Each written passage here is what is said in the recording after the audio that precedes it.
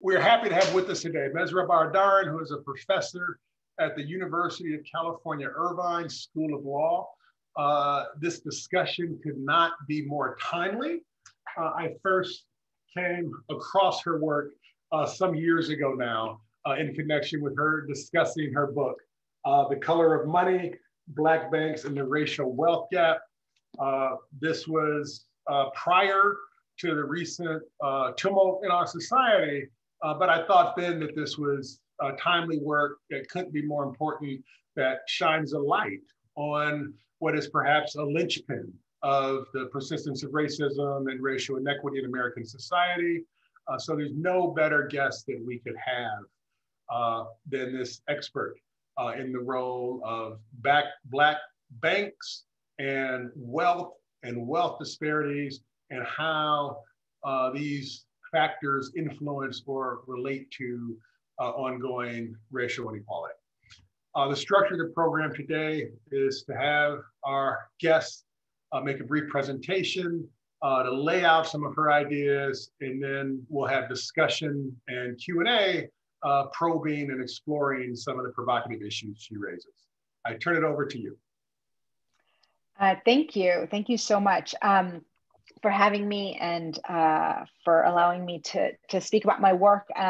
As you said, I had hoped it would not be as relevant as it is ongoing, but I knew that these are long-standing issues, and unless you affirmatively fix them, they don't go away naturally. And I have said before, I finished the book. The book is a 8 to 10 year project, and I was finishing the book leading up to a Clinton administration. And I had to do the last several rounds after I knew that it was not going to be it was a Trump administration. And it actually, I had to change it quite a bit, because I was expecting that we were going to be in this ongoing moment of having some of those colorblind myths still perpetuating. And I think, the cover kind of blew off of that a little bit, especially in the last several years, but, with the campaign. So I'm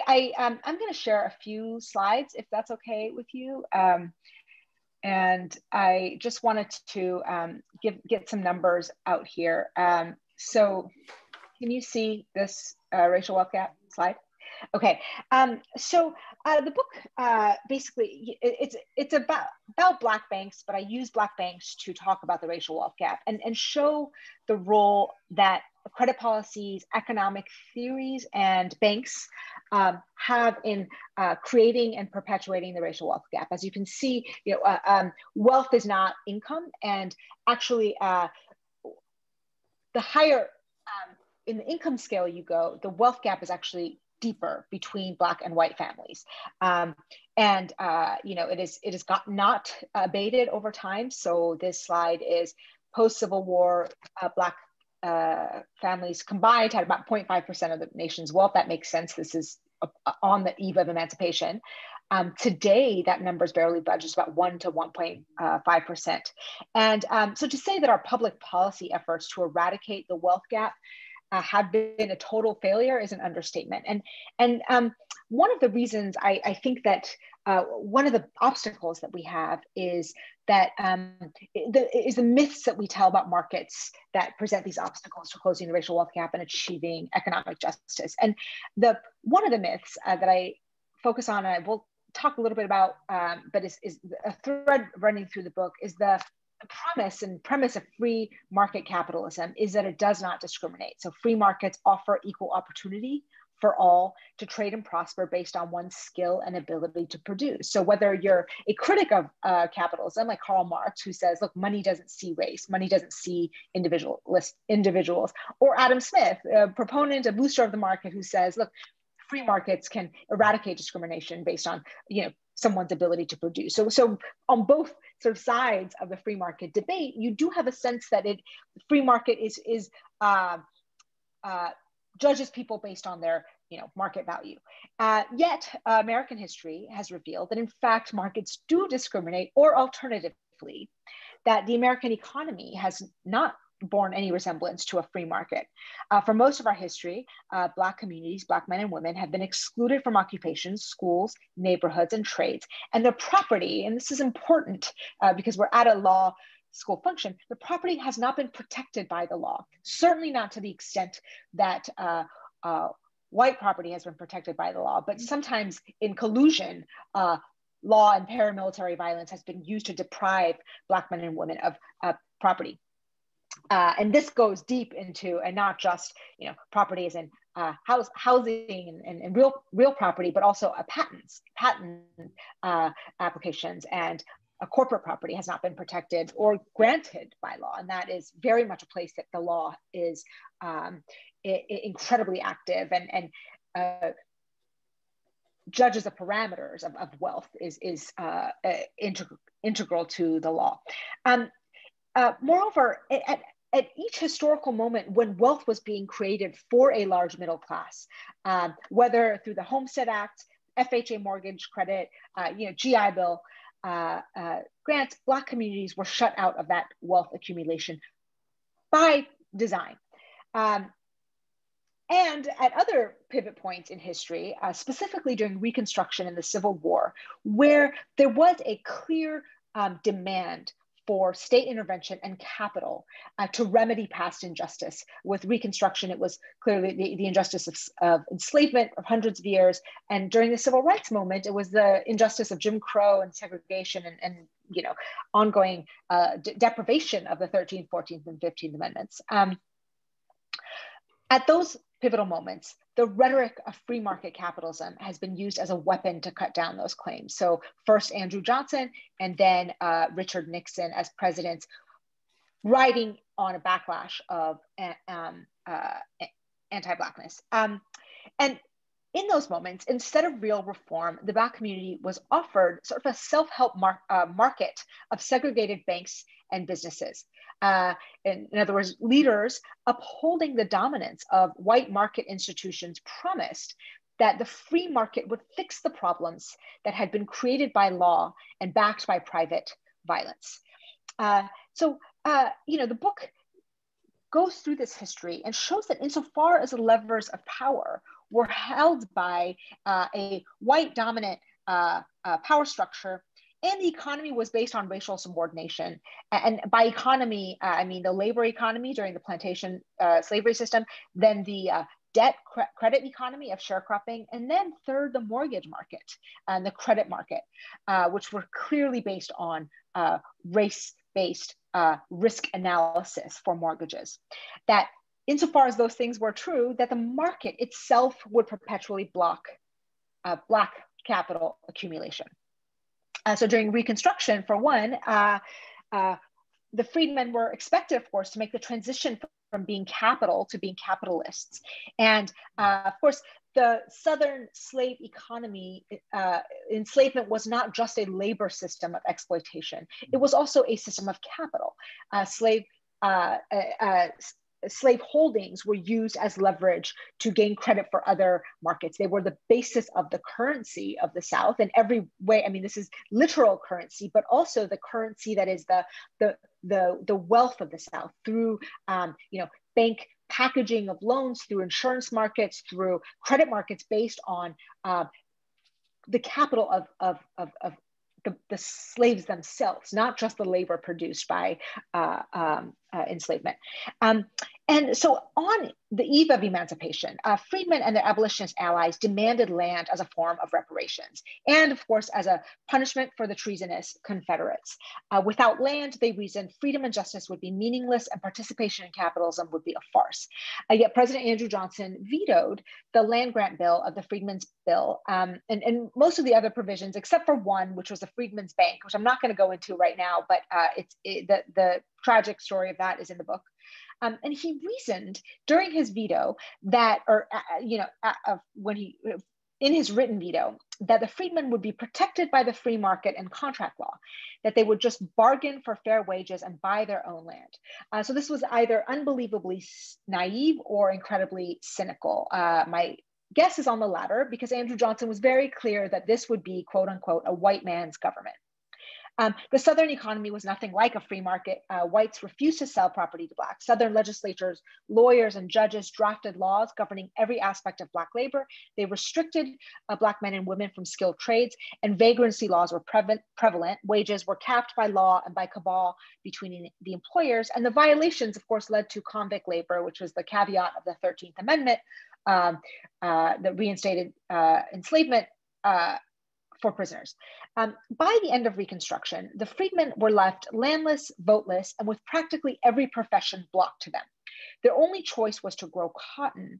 And of course, that was the point. The worldwide cotton market was heavily dependent on cheap and abundant cotton from the United States. This was not a Southern just a Southern market. This was a Northern industry market. This was a Liverpool market across the world, cotton exports and trade. And that was used to the low, stable price of cotton exports from the South.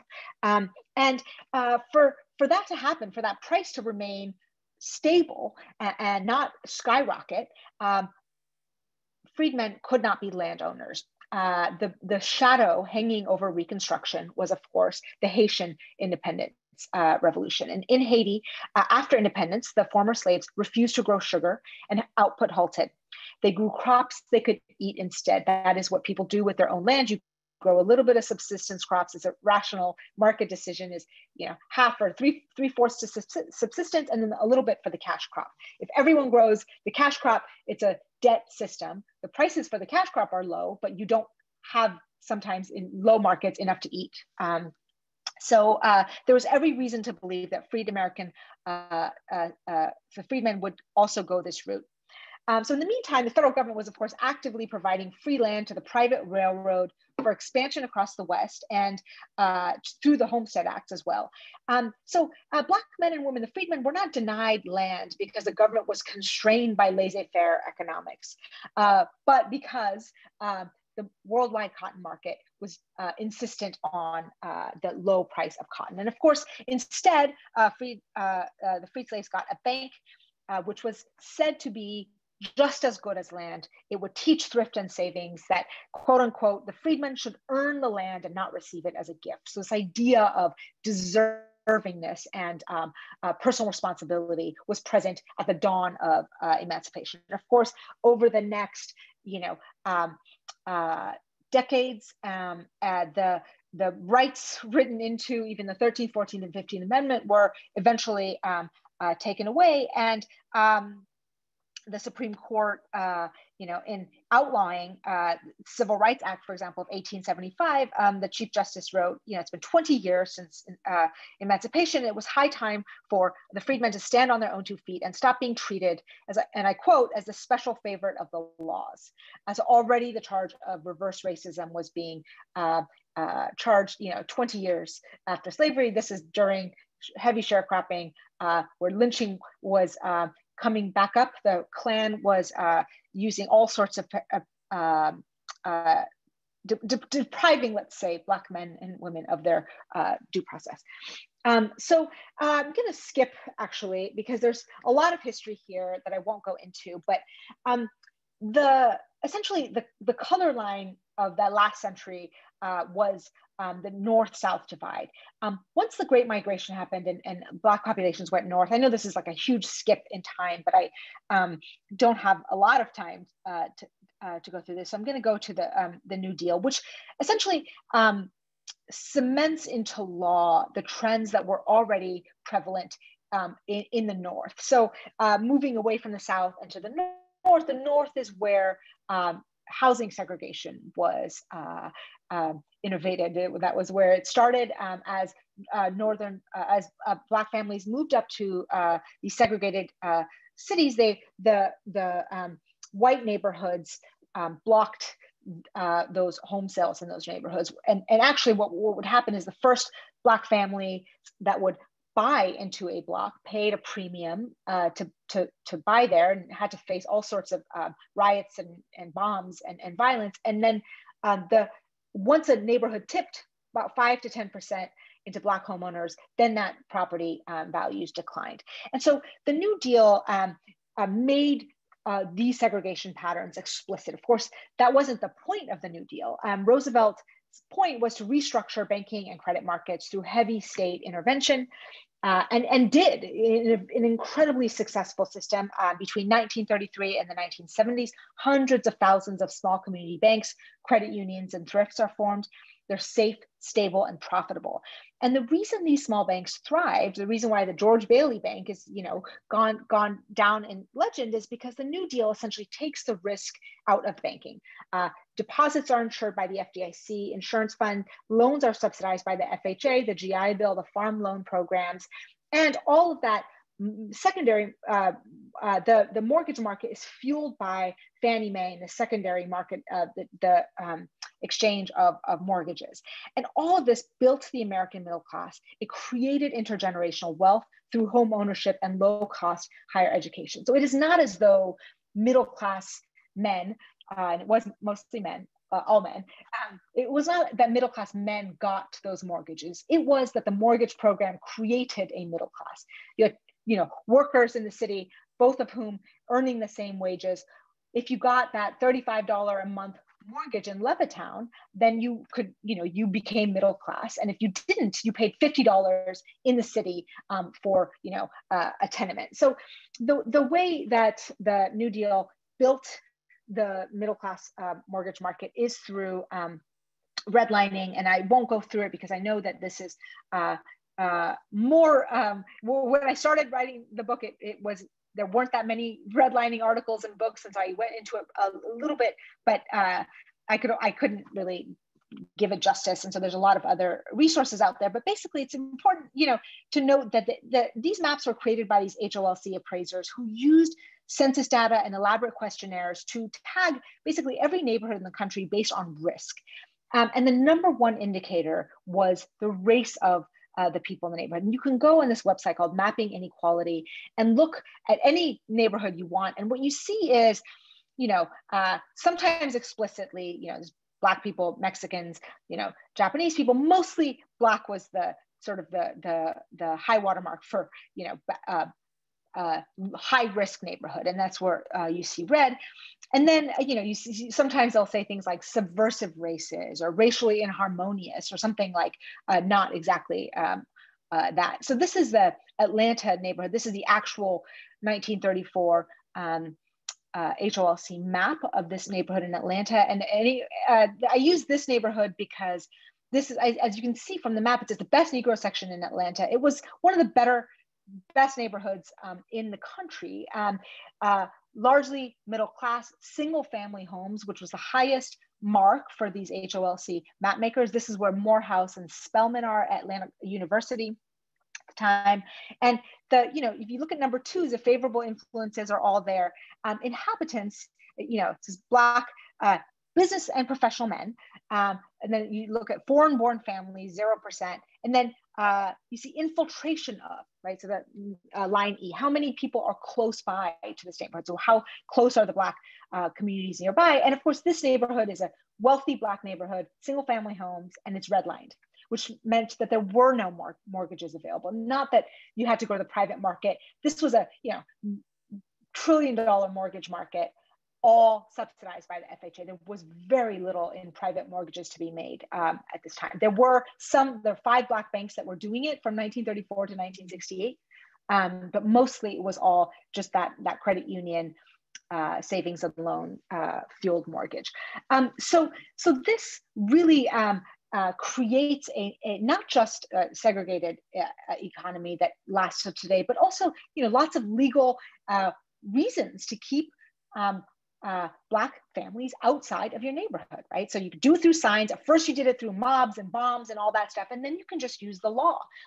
So you have racial covenants, which we all maybe study in our property classes or contract classes, but these racial restrictions are in basically every contract. It's malpractice to sell a home without this in the deed, and it runs with the land, and it says, no property, you can't impart to any person or persons not of the white or Caucasian race, right? You see this in the, so any person of not of the Caucasian race. So these were, the FHA encouraged builders to make these loans, and to the extent that your development, if you wanted, loans from the FHA for your development, it couldn't be close to a Black neighborhood either because of that infiltration point, right? You really marked the parameters, and so you had walls going up, and you had real incentives to keep the neighborhoods homogenous. So as this, of course, grows the American middle class, the white economy grows by leaps and bounds. And of course, as white flight leads to suburbanization, the businesses also leave.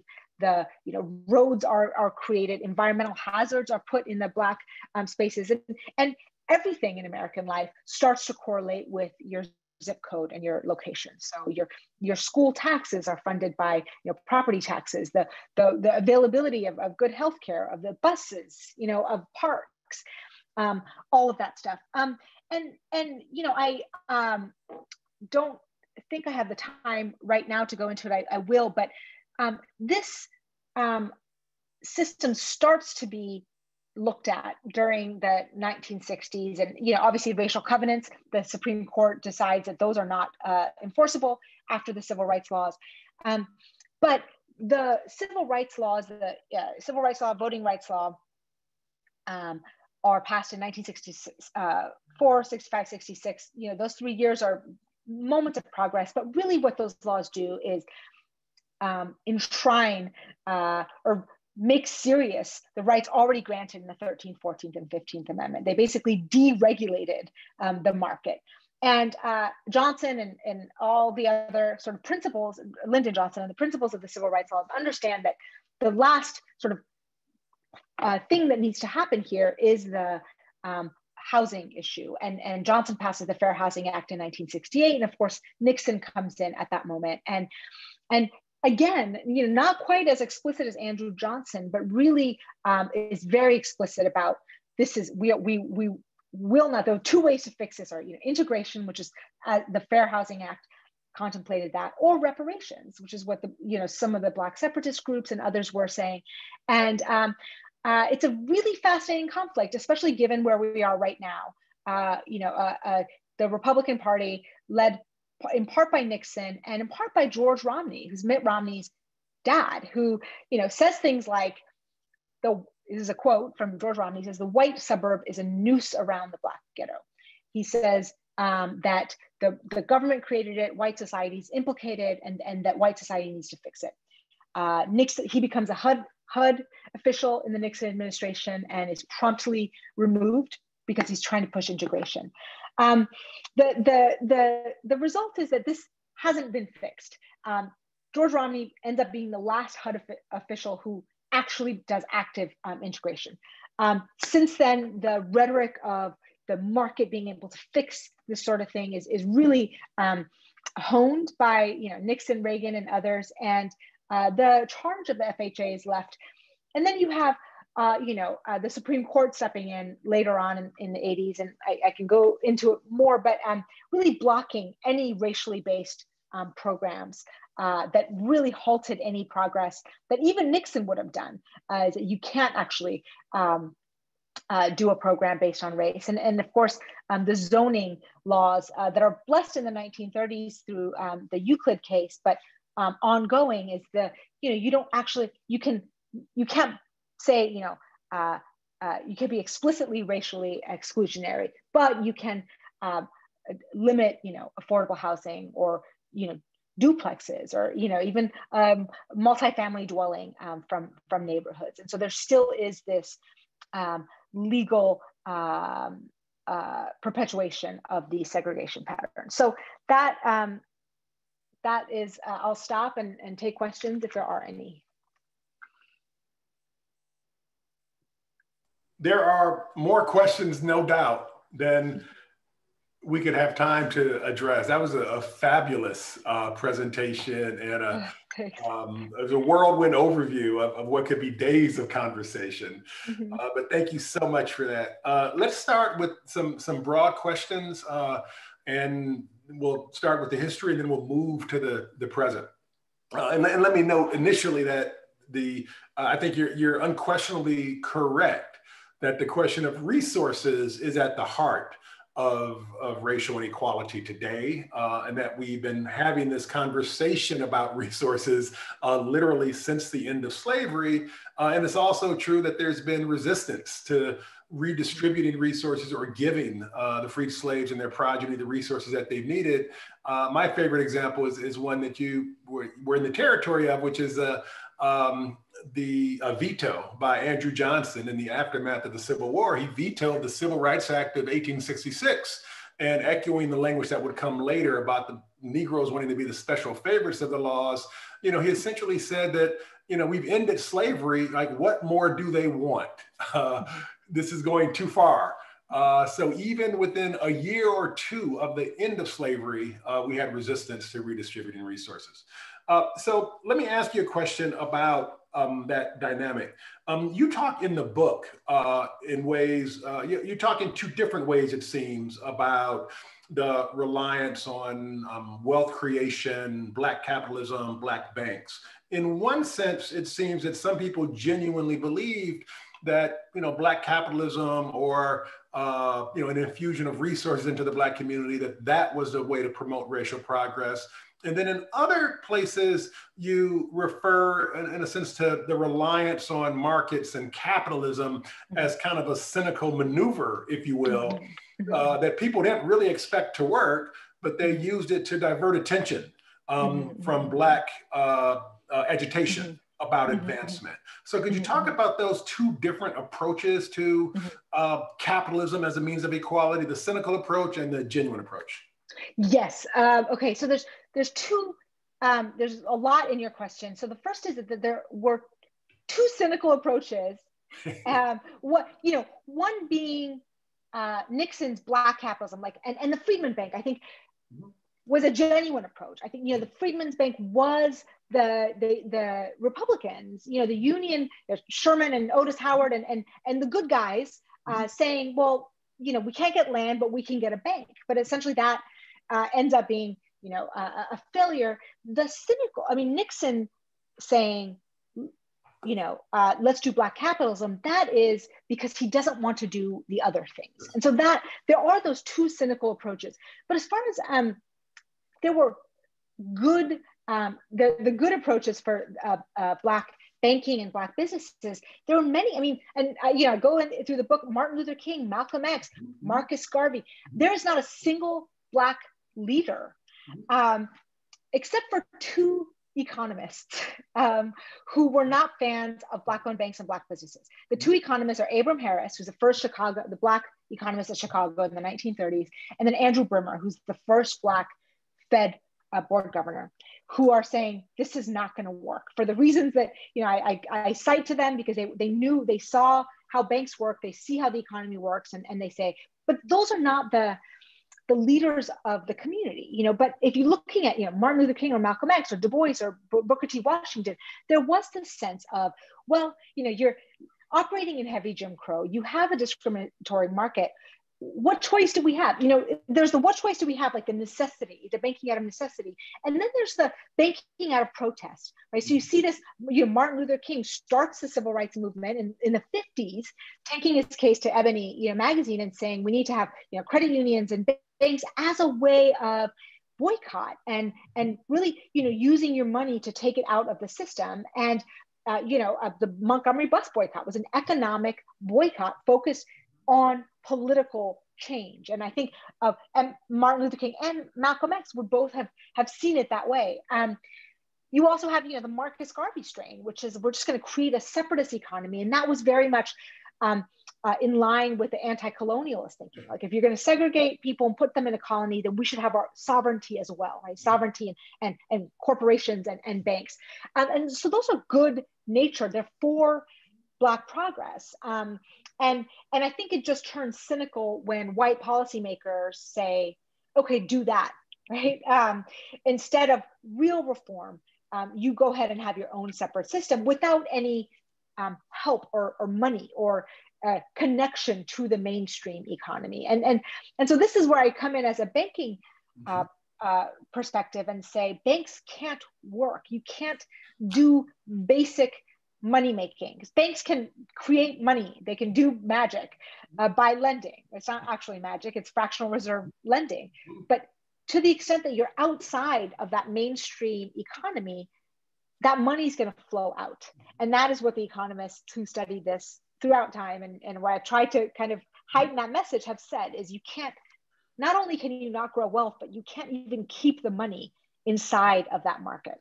Right. So is the implication then that the effort to promote Black economic advancement through some form of Black banking or Black capitalism, that kind of has it backwards? That's trying to use the banking system and the economic system to promote advancement, whereas you're arguing that you really need the advancement to come first, and then the institutions can flourish. That's exactly it.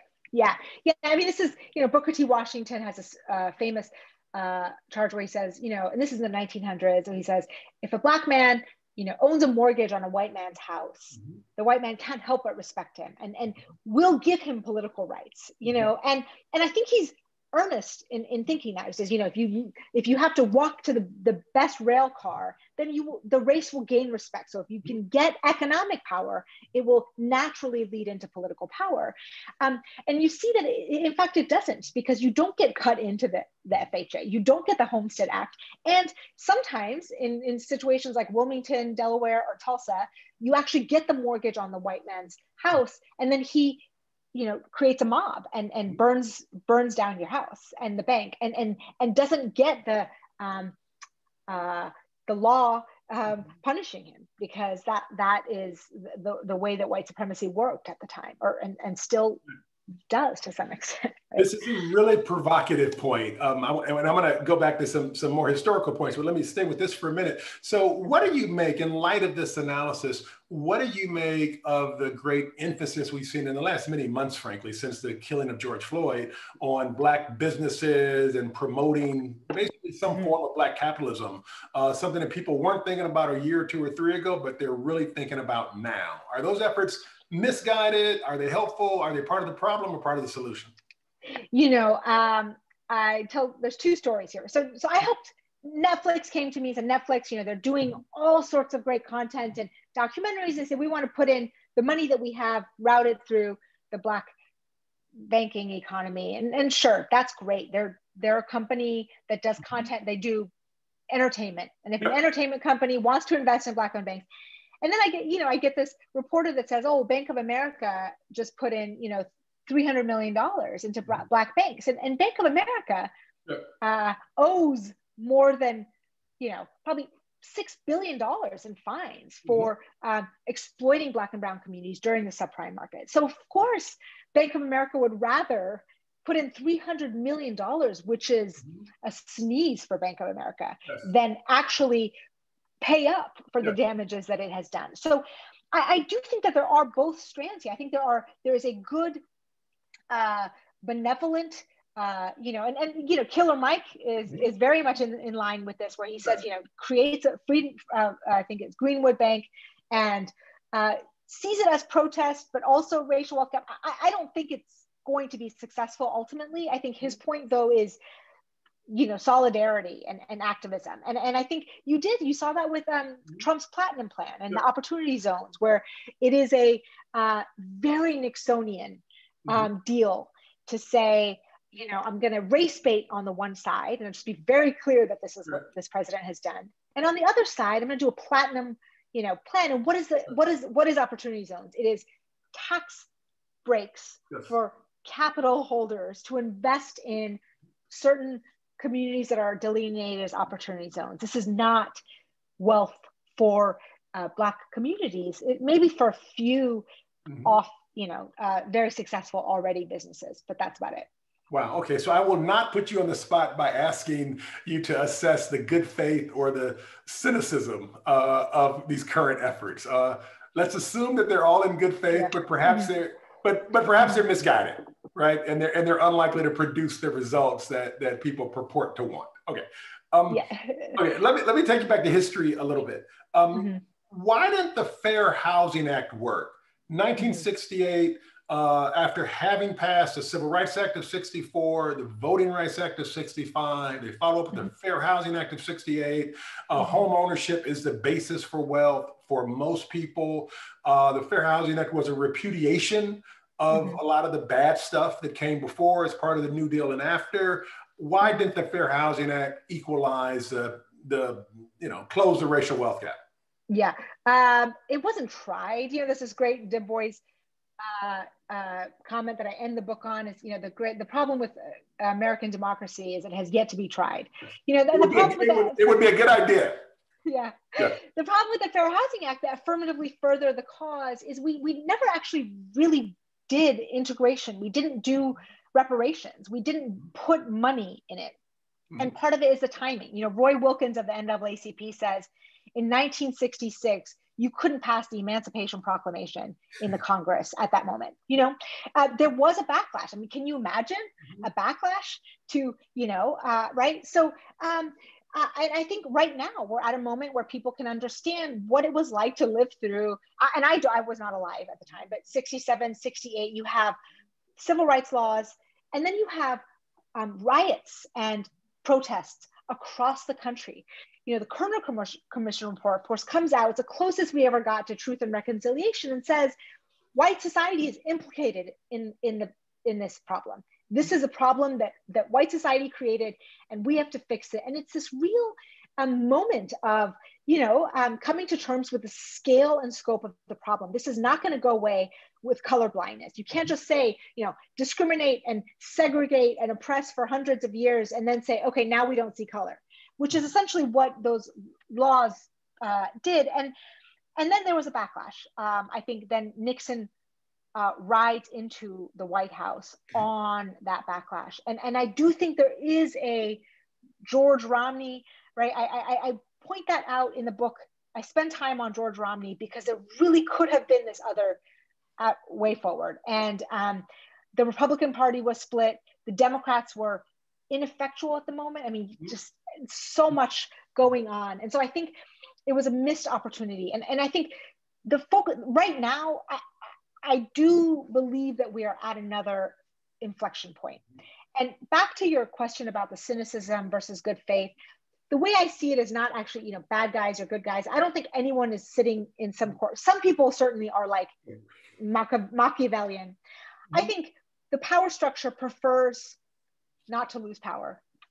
The power structure, be it an inanimate object, and will choose the easiest route. It's like water is going to flow to the easiest place it can flow. And I see this moment right now, which is,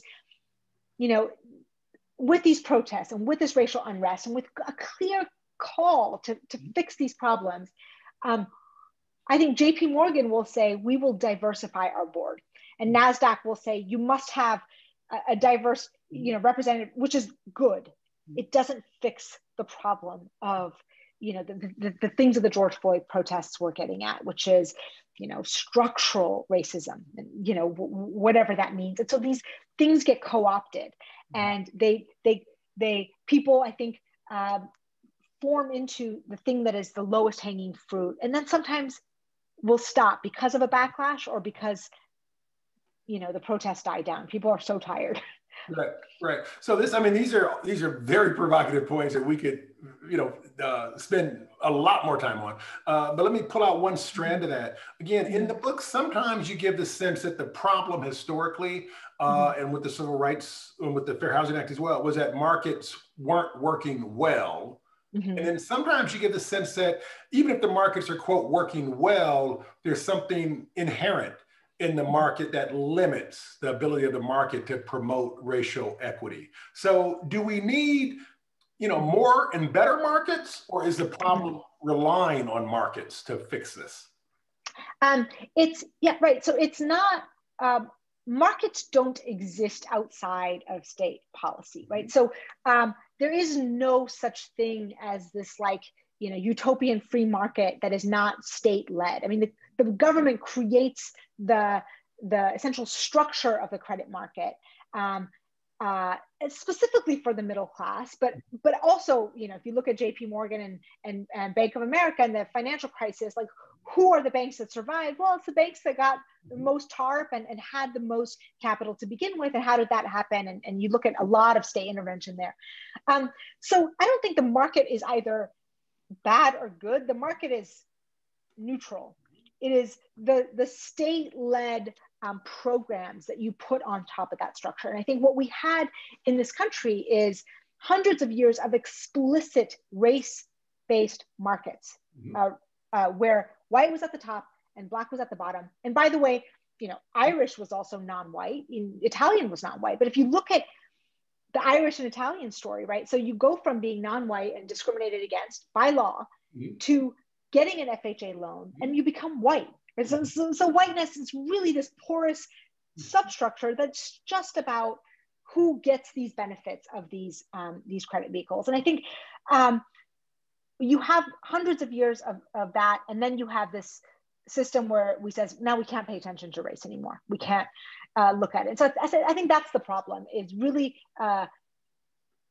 confronting the law and the rules of the market, the law codes, and back to the patent thing, right? So who gets a patent, and how are those patents protected by law?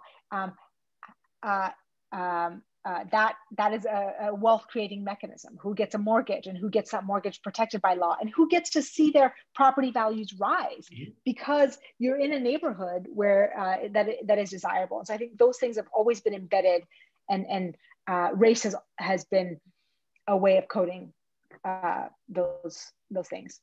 Right. Wow. Okay. So you mentioned, I want to go back to in your talk, you mentioned the role of the Supreme Court in the sort of retrenchment that resulted after the civil rights movement. Can you identify any one or two big significant Supreme Court decisions that you think were most wrongly decided?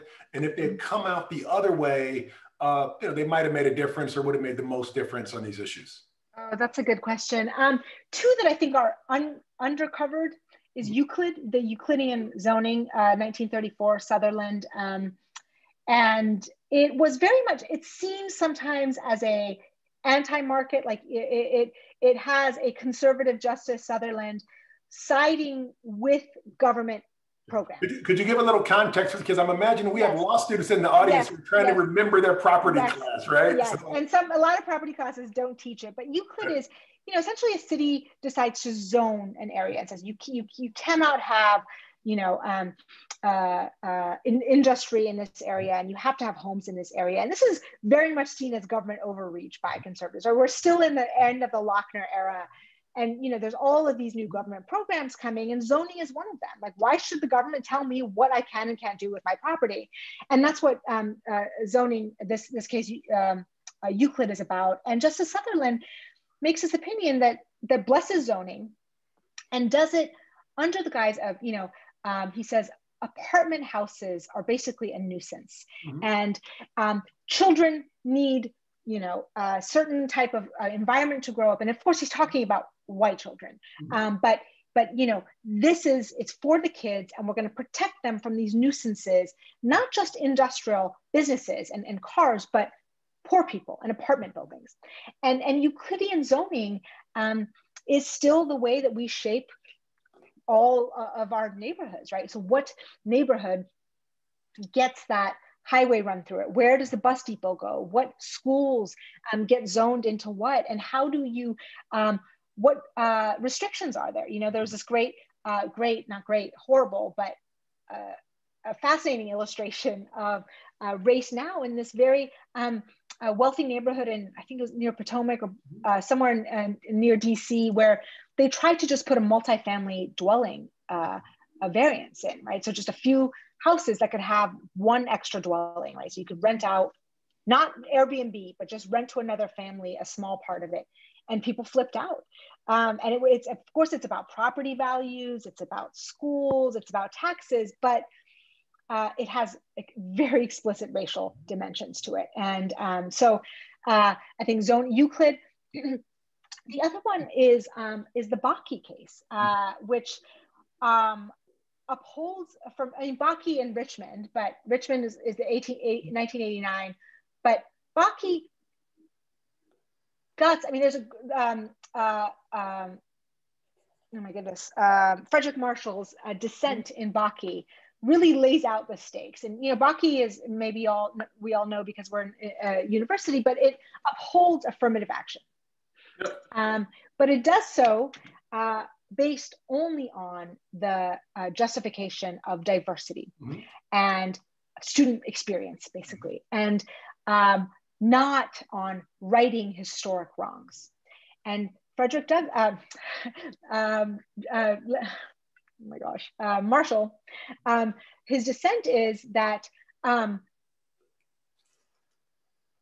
it is impossible that the Constitution is going to stand as a block for this country addressing historic wrongs. Nothing has been changed, right? And so you're now blocking the use of race to right historical wrongs. And of course, Richmond comes, you know, a decade later, and there's this Black capitalism program, contract set asides. We're going to give, you know, certain quotas for Black businesses, you know, for government contracting. And Sandra Day O'Connor quotes Martin Luther King, his, you know, just the pull quote from the I Have a Dream speech to say, you know, King wouldn't have liked, you know, this is reverse discrimination, you know, don't judge people by the color of their skin. So those two decisions made it really hard to do any government programming that fixes historic wrongs. That raises the question I think is on many people's minds, especially now that we are on the eve of a new presidential administration. We have a new Congress for the next couple of years at least. Where do we go from here? The problem of resources is at the core, you argue, of so many of the ills that we see with respect to race, from police violence to educational inequity to life expectancy. There are all kinds of problems that are tied to resources. If we want to redistribute resources, how do we do it? What are the possibilities and how do we think about them? Right.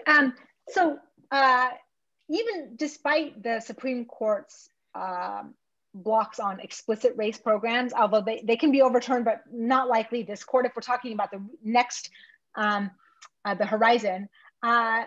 Fortunately, there's a lot of stand-ins for race. And unfortunately, because you can discriminate, you know, with algorithms, but using zip codes, using just the gap in wealth, you can target programs at, I think, housing and schooling. I'm talking elementary school, elementary, high school schooling are two massive leverage points that, and both of those go together, obviously, but really focusing on wealth building for the home. So whether that's down payment assistance, I've talked about a Fed Treasury program called the 21st Century Homestead Act, where you're buying up, you know, areas that are, you know, history of redlining and broken housing markets like Baltimore, Detroit, where you can buy a house for $5,000, but you can't get the loan to develop it, is to create a Fed program akin to what we saw with the, you know,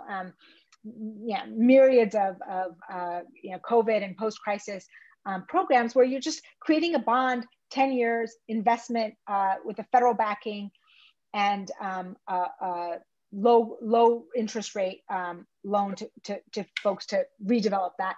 On schooling, I think integrating tax dollars and making sure that every school gets, we don't have to like equalize test scores or anything, but you could start with equalizing resources. And you know, we kind of know what a good school is, and we tend to funnel money based on, you know, property taxes. And I know some places, California specifically, has tried to get at this, but there's a lot more that we can do. I mean, I think policy can work to change hearts and minds. I hesitate to change hearts and minds and then hope that they'll change policy. I think you can, within a generation, really disrupt these patterns that are, you know, pulling up ladders in certain communities and providing all sorts of, like, you know, trampolines in other communities, right? So these are both important. These are issues that are dear to my heart. Let me just go back to the housing issue for a moment, which resonates with me personally, I will admit. So I'm from Cleveland, which is one of those cities that has seen massive massive disinvestment, and the central city is just a shell of what it used to be. My sister, who lives there, actually did buy the house next to her for the lot next to her for $100. Yep. And it is a lot where the house was torn down because there's so many empty houses in the neighborhood. And your suggestion is that we have an infusion of money into those sorts of neighborhoods in central cities that have been abandoned to try to redevelop those central cities. And then the question is, how do we know that the Black people, frankly, who've been most victimized by that state of affairs, that they would actually benefit from this as opposed to some really savvy, large real estate investors who are going to come in and make a killing, leaving the poor people as poor now as they were before?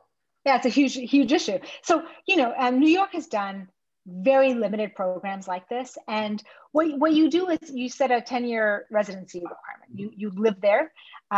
You don't have to limit it to former residents, but you could certainly limit it to future residents.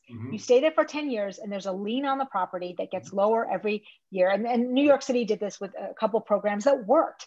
You have a 10-year lien. So if you sell it within a year, you have to pay back this much. But if you sell it within 10 years, it's yours free and clear. So you have an equity producing thing. And the key is to do this holistically, right? So you invest in broadband. The New Deal did this, created the suburb out of dead land. We can certainly do this with places that already have that cultural capital, right? You already have a thriving sector in certain places. I'm not familiar with Cleveland, but I am with Detroit. I mean, Detroit is a city where you can buy a house for $5,000, but the private equity firms came in and bought up a ton of these places just to wait, because everyone knows that at some point Detroit's going to come back because there's so much there. And I think, there you have the city being able to use eminent domain to just give the private equity firms back their $5,000 and take back the property, run broadband in the way that cities sort of courted Amazon with, okay, we'll build rails, we'll do broadband, we have all this stuff, and then Amazon ends up going to New York because it already has all that infrastructure. Do that holistically, and then let the companies come. There's a lot of sort of revival that happens, I think, when one company comes. Seattle is a perfect example of this. This is like a dead city. Microsoft moves back, and then Starbucks and a couple other big companies move back, and now you can't buy a house in downtown Seattle anymore. And that was a 10, 15-year project. So I think the government knows how to do this. We've done it before, and we could do it in a way that is not a loss. I'm not suggesting a congressional appropriation. I'm suggesting a treasury bond with a Fed program that gets its money back, but you have to wait 10 years. The thing that the government can do that the market can't is a long-term investment. And just sit tight. and then you can get that back, like the FHA did. And how do you think about the choice, though, between investing in geographic areas or property, which is what you're talking about, versus the alternative of investing in people? So you could invest in people through there's a baby bonds idea, the idea that we would give people money when a child is born, and you invest in that child. Universal basic income, those are payments that would go to individuals. How do you think about that choice between property, geography on one hand versus individual people on the other? I'm sort of a all the above person. I think all of it is good. I mean, the property thing is just that you can kill a couple birds with one stone here, because you do have a real geographic disparity in this country right now, with certain cities that are, like where you are, where I am, New York, where the coastal elite cities, right, where it's impossible to buy, and certain cities that are in rapid decline. And so that geographic separation comes with jobs, and it hurts politics, it hurts there's environmental harms. And I think this is one way to kind of kill two birds with one stone. But I'm all for baby bonds. UBI, depending on I think the devil's in the details there, is good. But I think the thing with property is that you can see a domino effect because you have to fix the school resource system too. And I think that goes a lot with property. It doesn't have to, but it does historically. The equity building helps. And of course, the sort of green environmental stuff that we really need to work on, just sustainable energy, sustaining, or I guess, retaining cities, right? So creating new green infrastructure and building houses that are not the wasteful suburbs that we have currently. So, okay, so let me give you, we're nearing the end of our time, unfortunately, because we can talk for many more hours about this. But so let me couple two questions here. So one is, some of my more conservative friends, frankly, would say that, what we've been talking about is really misguided, right? You're not going to be able to build up the community unless, they would say, you build up the human capital of the people first. So what you really need, they would argue, is to improve the educational system. If you improve the educational system, that draws companies, the companies draw investment, and then you have a virtuous cycle. So one question is, should education come first or not? Then the second question is, what about reparations? That's been something that's been debated politically. We haven't really talked about that explicitly here. Is reparations part of the solution, or is that a distraction? Absolutely part of the solution. We absolutely have to be considering reparations because there's a tendency, I think, historically to kind of get over the past. Like, we're already seeing calls for unity after an insurrection this week, right? Just forget about it. Let's just move forward and build. And that was a problem with Reconstruction, is there's this rush to fix it and to be friends again, that you end up sacrificing the rights of the Black population for, hundreds of years. And that's where the land grant, initially, where you had treasonous Confederates who, were, the options that Lincoln was considering was like, do we hang them or do we take away their land? And all of a sudden they get their land back and they get to deprive the freedmen of their land. And we do this again and again when we end the New Deal era discrimination, when we end Jim Crow. It's just like, let's just forget about it and move on and be colorblind. And remember what Martin Luther King said about the content of our character, not the color of our skin. Well, the color of people's skin obviously is not a real, has no indication of who they are, but we have used that as a shortcut for all sorts of discrimination very explicitly. And so we need to talk about that, and you look at other countries and, what happened with the Nazis, what happened with, apartheid is you have to have truth and then reconciliation. And I think truth hasn't really been done, and neither has reconciliation. And so reparations, 100%. As far as what comes first, education or housing, I tend to think that people, given the environment that they're in, would make like, you put me in any city, I'm going to be like the people that grow up in that city. I think sometimes the theories of why, racial wealth gaps exist or why people aren't, succeeding in certain areas have to do with a whole bunch of people making bad decisions. And I don't buy that as a theory, because it just doesn't have the empirical proof. I mean, look at the, Raj Chetty's data and several other people who talked about the moving to opportunity, right? So, you have within 10 years, the kids who got to go to those better schools have all sorts of better outcomes just because you just changed the neighborhood. And the other thing, I mean, it's not just the school resources, it's also the freedom from violence and freedom from the trauma of, systemic poverty. And that is an emotional, psychological thing that, if you watch so many George Floyd videos, that I have not experienced that.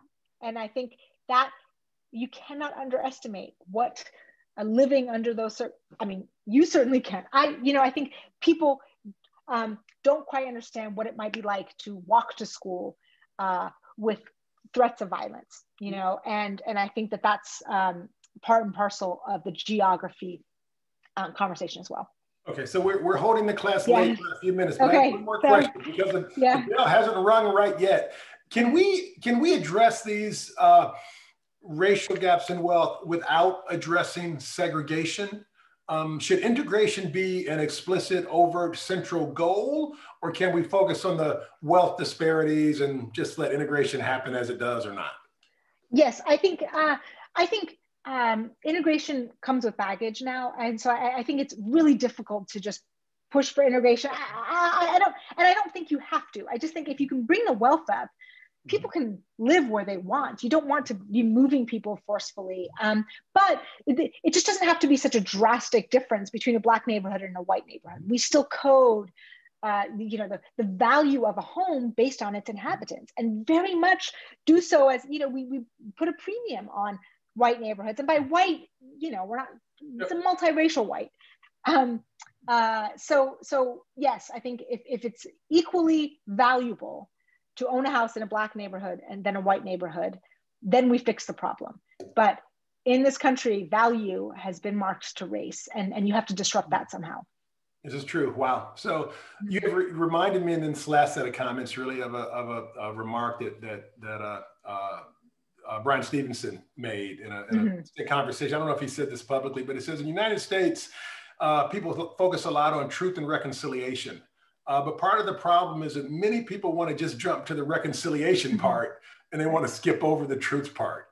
And one of your many contributions here is to focus us on the truth part. And the truth part is really essential. I think we would agree to the reconciliation, and that you're telling the truth about some long-standing, enduring problems that have always been an impediment to the society that we need to be. And I so hope that your insights and expertise and leadership and courage on these issues can help us to chart the way forward as we try yet again to address what has been America's fault line. So thank you so much for joining us. I look forward to continuing this conversation. Likewise. Thank you so much.